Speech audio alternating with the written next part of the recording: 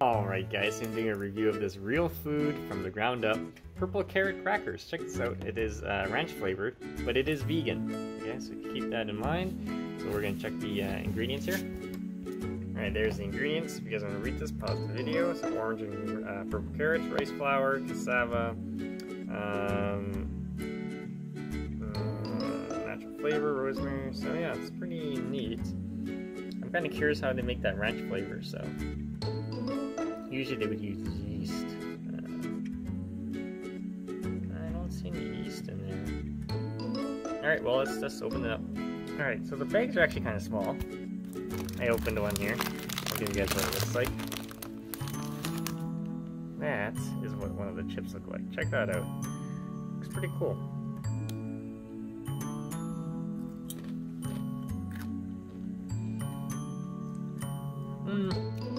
That ranch taste is not really prominent.